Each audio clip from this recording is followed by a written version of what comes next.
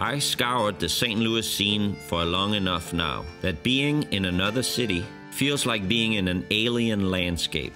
Tulsa is or feels like a little big city. It's easy to get around here. The nightlife is happening, there's an art scene, and the kind of eclectic places that makes a city hip. There is no shortage of places to eat or grab a drink.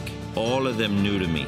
I don't start to darken any of their doors. I'm looking for something more familiar.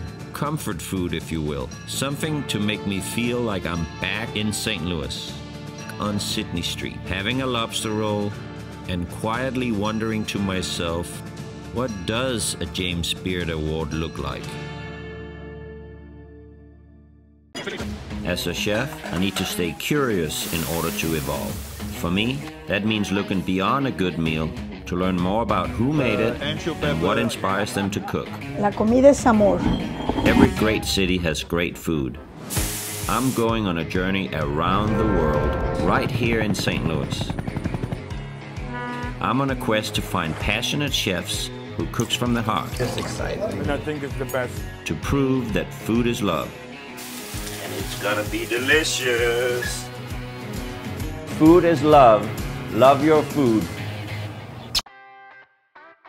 Growing up in a Hispanic family in New Mexico, working in his grandparents' restaurant, Kevin Nashan never imagined himself where he is today. One of only 2 St. Louis chefs to win the James Beard Best Chef Midwest Award, and owner of Sidney Street Cafe and Peacemaker Lobster, both in St. Louis.